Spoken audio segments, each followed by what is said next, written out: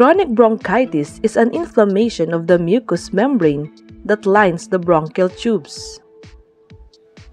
In this picture, this is the healthy airway, while this is the inflamed airway. The causes of chronic bronchitis are cigarette smoking, dust, smoke from burning coal, and air pollution. The thick mucus buildup causing coughing with the sputum, difficulty in breathing, wheezing, heavy feeling in the chest, and shortness of breath.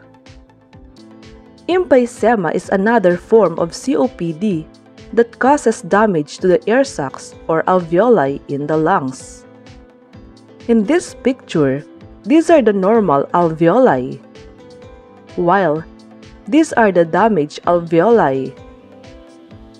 The primary cause of emphysema is cigarette smoking, and other causes are air pollution, chemical fumes, and dust.